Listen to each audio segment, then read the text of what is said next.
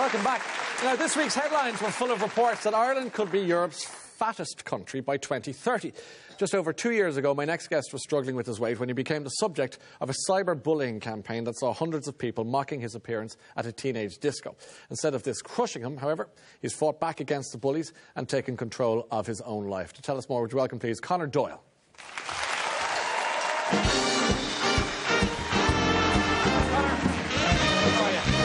Have a seat.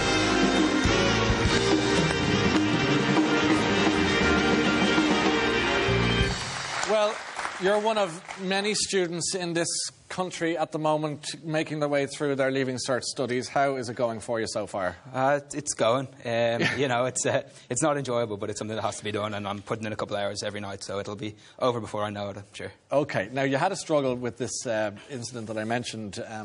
When did it all happen? It was about 2 years ago. I went to a disco, an underage sort of junior thing in the right venue in Swords. Yeah. And a photo was taken of me with my friends, which was subsequently cropped by a person who I've never met. OK, let's have a look at the photo, and you can tell us a little bit about it. That's you at the disco. Yeah. And if we look closer, you can see that there are X amount of likes and shares and comments. And there was a comment written on it that we decided not to publish because it was too nasty about you. But that's you. Tell us about you there. Yeah, that was me about 2 years ago, and as you saw, it's a cropped version of a actual photo of me with a lot of people, but it was cropped and put up on that embarrassing teen photo page. Well, what is that? It's just a page. I don't really know. It's not something I'd frequent, but it's something, you know, where they collect humiliating photos of people on nights out. But I would associate that with people, you know, behaving poorly on a night out, and that wasn't me behaving poorly, that was just me being me. So the idea that somebody found that, you know, incriminating enough to be humiliating and embarrassing really, like, hit me hard when I saw it. How did you get wind that it was on the website? Yeah, I didn't find it. It was sort of awkward because I was shown it by my friends. My friends were texting me saying, "Oh, apparently this is you on the website," and I was like, "Oh no, that couldn't be me. I doubt that's me. What would I be doing on an embarrassing page?" And they were like, "Just have a look." And sure enough, it was me. And you know, I was completely stunned. Like, there's no other way about it. I was like, I couldn't believe that it was me, and it had so many likes, and the likes just kept on growing and growing and growing. Like 500, 600, 700 likes, and comments about my weight, about my appearance, about like, "Oh, what's he even doing out?" Like things like that. You were reading all the comments. Yeah, I just couldn't. I don't know why I did it, but I just sort of, it was a difficult thing to not read it. Got a notification and you clicked on it, and before you knew what you'd clicked on, you realised it was somebody else just hurling more abuse at you from an anonymous screen. But, you know, it was before I knew it, like, and my friends were really good, and they were like, "Oh, don't worry about it." But if anybody, like, it's impossible to not feel hurt and not feel like people are just making a joke out of you. People are liking it, and the thumbs up symbol is the like symbol, and this is like 600 people giving this the thumbs up, saying that this is completely okay, that they approve of this in a Facebook sense, that's what that means. And I'm sitting there going, wow, 700 people think that me going out is worthy of, you know, is a joke, is funny. And I was sitting there at home, my self-confidence, any sort of feeling of self-worth I had is just going straight down, hitting the floor, and I'm just feeling like the worst I've ever felt in my entire life. Subsequently seeing those photos, they were just the worst period of my life that I can remember. You were, what, 16 at the time, Conor? I think I was 15 turning 16, yeah. Right. It was about March, yeah. Very difficult time in a teenage life to be that age, because you're so self-conscious, aren't you? But anyway, one might be. It's you know, it's the most difficult, like, it's a period of change for every teenager anyway. Boys and girls. And then to, you know, people are developing and they're, you know, growth and whatever, and now this is people saying that, like, "Oh, this is how you're growing, but this is really funny." Yeah. And you're looking at it and you're like, I like, this is just ruining any sort of self-confidence I had. Now, tell me about reading the comments, because it's something that, of course, you shouldn't have done. I'm not chastising you, know I'm not, but you make such a good point about your eyes drawn to it, there's notification, they're writing about you, and you're reading them all at home. And what's going through your head? Well, like, I'm reading them, and there's some people, and I see a comment from my friends trying to defend me and saying, like, leave them, like commenting back to other people who are, you know, mocking me and commenting saying, like, "Leave him alone, what are you doing?" Yeah. And then there's a comment, and sure, one of the guys, it was on it because the page is like a group. There was some guy who tagged himself and took credit for it and was like, "This was my work, isn't it really funny?" like how many, like I can't believe how many likes I've got for my piece of, you know, Facebook art. Isn't this gas? Yeah. And you know, I went and because he made it so open about taking credit for it. Like, I tried to deal with it really well, and so far as that I didn't let it impact me negatively. I tried to take it and, you know, use it. How did you try to take ownership of it? So I took ownership of it, and like people who hadn't seen it, I shared it on my Facebook page, which is people were like, that's a bit of an odd thing to do, to make more people see it. But my idea was that if I show it to other people, if I go on the offense, I'm not going to be trying to defend myself. It's like, you know, the best form of defense is attack. So I like let everybody see it, and then there was sort of like no more. It couldn't be a joke, because I was giving the impression that I was completely okay with it. And were you saying, look at this, it's funny, or were you saying, look at this, it's mean? I was just saying, this is it, this is here, but people can't like surprise me with it, trying to poke fun at me. I see, okay. This is here, this is a thing, I'm aware of it. You know, it's happened, but you can't try and use it again and again to try and, you know, attack me over and over again by bringing it up and over again. What about talking to somebody at home about it? Did you bring it up at home, or did you make it was it a private thing between you and your phone or your computer? I mentioned it to my mum, and I was like, oh, I just saw a photo of myself. I wasn't sure that existed, but I didn't. I regret now not talking about it more. Really? I really feel that, like, for anybody who goes through those sort of circumstances, you really should try and find anybody, a friend, a parent, a teacher, anybody. And why didn't you talk about it more? Were you embarrassed? Were you humiliated? I was a little bit embarrassed. I had always been conscious about my weight. My weight was something that I'd always struggled with ever since I was a child. So this was something that I was always worried about. Yeah. So I'd been told several times to lose weight. So I was like, oh, this is just another one of those times, you know. And how did the weight become an issue for you? Well, I ended up, just from a routine thing, I ended up in hospital, and they said to me during just one of the routine scans, like, Conor, you're at a risk of becoming morbidly obese. You know, you're in a really bad place. What were you? I mean, I suppose what I'm trying to get is, how did you get to that point? It was just the way I was eating and a lack of exercise. Really, it was really simple things, simple things. Like, I would walk to school, and then on my way home, I'd stop in the shop and I'd buy food. You know, and I don't live far from my school, but I just snack, and then, you know, I didn't think anything wrong with that. Like, loads of people would be, you know, go into the shop and buy a drink, but I just buy more than I'd ever need. So I just was completely taking it way past what I needed, even for, like, just a treat. Okay. So, like, I've completely changed that. Well, tell me, let's go back again to the cyberbully scenario. Yeah. And you decided to try and take ownership of the I suppose the offence, if you like, and yet you wanted to kind of deal with your own weight issue as well, as a result of the slagging you were getting, or? Well, it was something that I'd always been conscious about, and I wasn't obviously not enjoying the slagging that I was getting. Right. And, like, you know, people who are trying to lose weight, you always say that, like, people, I've always found that you never lose weight until you want to lose weight for yourself. And it was at that moment I was like, I don't want to live this way anymore. I don't want to be in this situation ever again. Yeah. So I was like, not as a result, I'm never going to, like, thank your man for putting the photo up. I'm not saying it was because of him, but sure. I think that allowed me to want to lose weight and to change the way I was living at the time. So that's what I did. That's when they brought you to the hospital. That brought me to the hospital and brought me to, you know, it was a combination of factors, different things, combination of things came together to help me lose the weight. You know, it was my own drive from that incident. Yeah. Brought me a long way. You know, I was focused. That was my end goal, to lose the weight. And then, you know, the hospital were great.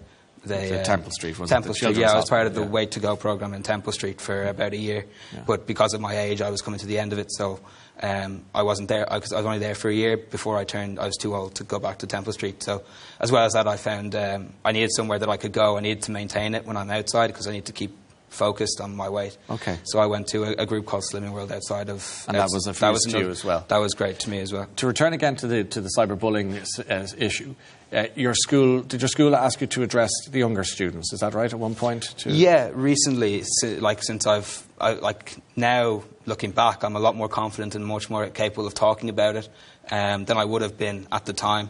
My school, called me in to talk to the third years in my school about cyberbullying and the power of it, because obviously it's something that's affected me personally. So I'm well aware of it. I'm able to talk about it very well. And it's something that I think is important for the younger kids to hear it from a young person, not from somebody to come in and talk about it like an adult as some sort of expert.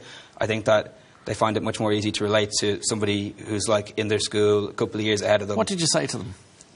I was just very honest about it. I just spoke about my own experience and like how awful I felt. I was sitting there at my computer seeing these comments, seeing these likes, and as I said, that thumbs up symbol, like, and me just thinking that this means that people approve of this, and other people sitting at home and you like a photo that is, you know, deemed a joke, that what you're doing by clicking like is saying, I approve of this and I think this is funny, and I think this should be done again with the other people.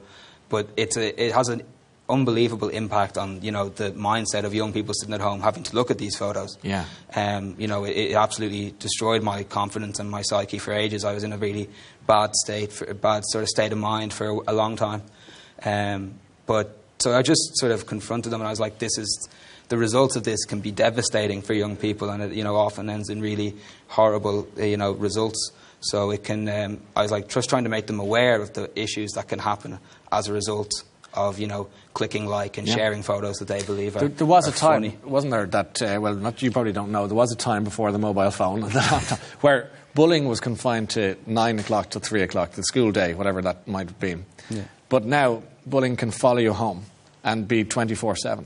And it can be anonymous, which is even scarier. And it can be anonymous. And do you think that could be even scarier? That's much scarier, because now you're getting abuse from people and you don't know who it is, you don't know where it's coming from. It could be people posing as other people. You know, it can come from anywhere, and you've got there's nothing that you can confront about it. You can't confront your computer screen, and then you can confront somebody in the yard and they show you their phone and they're like, oh, I didn't do that. Yeah, I think that would worry the hell out of people like me, who, as a parent, you know, to think that we don't really have as much knowledge as we probably would like into what guys like you at your age, and when you were younger particularly, are getting up to, or what people are doing. People will like things rather senselessly. Yeah, people just scroll through their Facebook page and like and keep on, you know, liking all the way down without sort of, just to pass the time, you know, to take a break from study, I'll go like some stuff on Facebook. But it dehumanized you. That's what I'm saying in your case. I felt awful. I was just like, people were liking this, and it was giving an image to me that I was like I was just a thing to be like, it was just a picture, that I was just a picture rather than being the person who was sitting there looking at the screen. You were a gag and not a person. Yeah, exactly. It was an awful feeling. I would never willingly know that people were inflicting that. It's an awful thing to imagine that people are sitting at home, probably right now, you know, posting messages, posting photos, to, you know, willingly harm and, you know, upset other people. The online thing can be so, you know, anti-social media so often, and sometimes I wonder, is it like the Wild West? There's no sheriff to clean it up. It's very hard to police, is what I'm trying to say. Yeah. Did you endeavour to get the picture taken down, or removed, or erased? Or? I believe it was taken down. The moderators of that page said they took it down. Okay, well, that's good. I was like, it was for a time, until I came up again saying, has anybody seen that picture of that ginger fella? We've lost it. So it was a sort of sense of false hope. I thought it was that they had decided to take it down. But it was actually the case that they had just misplaced the photo on their computer and were not willing to, like, they were just looking for more likes, more. Right. So it is very difficult to moderate, very difficult to try and put ownership to people, because once you're in like a big group page, there's no direct ownership. It's just the page, and there could be a couple of different admins, and they'll be like, oh, I didn't put that. That was the other fella who runs this page, not me. And very difficult to police online. And of course, once a picture's out there, once it's out, you can't get it back. You can try and get it. Yeah, it's the feather from the pillow. It's hard to put it back in, isn't it? Yeah. Can we look at the picture of then you posted, which was the before and after? Isn't that right? Yeah. Why did you do this? This was sort of my way of. This was my message. A year later to the day, really, I put that photo up. Along with another series of photos, you know, sort of over the course of the year. And it was sort of my message of saying that I wasn't going to let the incident, that photo in March 2013, I wasn't going to let that, you know, be the end of me, that I was just going to take it lying down, really. I was like, I can change myself for the better, and this can be, I can use this to progress and to, you know. And you're not changing yourself. I'm not changing myself. I'm not changing myself to appease him. I'm changing myself because this is what I want now. This was the catalyst. I was like, I'm never going to let myself be in this sort of position again. So I was like, I'm going to improve myself, and, you know, lose weight for many reasons. That was just a catalyst, but I was like, I'm unhealthy now. It was a wake-up call to me really, that I'm unhealthy. Yeah. And I was like, I need to, you know, get myself into a better state. But when I put this up, it was I left it with a message saying to the guy who posted it, like saying that, you know, putting up a photo like this can have drastic results for people who aren't like, who can take it a lot worse than I did. I took it and used it to transform myself and use it as motivation to, you know, I'm never going to be like that again. But somebody else? But lots of other people could, you know, take it in a much worse sense. You know, it could, you know, you often hear cases of people who have, you know, attempted, you know, suicide and things like that. As a result of cyberbullying. Precisely. So give us a piece of advice, because the parents are as worried sick as the poor child in the middle of it. To those watching tonight, there could be people watching with teenagers or even younger who are being bullied online. What are you telling them, particularly the youngsters? I'd just be like, don't be afraid of the anonymous people. Be willing to stand up for yourself. Know that, you know, it is their weaknesses that they're putting forward by trying to show themselves as brave online. And they should talk? But they should definitely try and find somebody. I went straight and found my friends, and I was more comfortable talking to my friends than my family about it. Of course, at that age. So I'd say definitely try and confide in somebody who you trust to talk these things out with, because that's the key really, because you'll feel infinitely better having spoken to somebody, having, you know, let your feelings out, because otherwise you'll bottle it up, and that's why I believe will like result in those, you know, catastrophic ends for people sometimes as a result of these kind of photos. Well, I think that I hope you talk to a lot of schools, by the way. I don't know if you have much time, but maybe next year. But talk about the last laugh. You're doing your leaving cert, but you've already been accepted to a particular university. Would you like to tell everyone what university it is? Yeah, I've provisionally been accepted to study law in Oxford next year. So that's a good news story. That's the last laugh for you, I think. Yeah, I'll take that. Yeah, take that. Yeah. Well, look, I'm delighted for you. It's a very, very sordid and difficult world in the cyberbullying and everything like that. And we need more people like you to come forward to tell your story the way you've done. And what a great end to the story too. So good luck in everything you do, Conor. Thanks for coming in to see us. Conor Doyle. Thanks, mate. Good work. Well done. Thank you.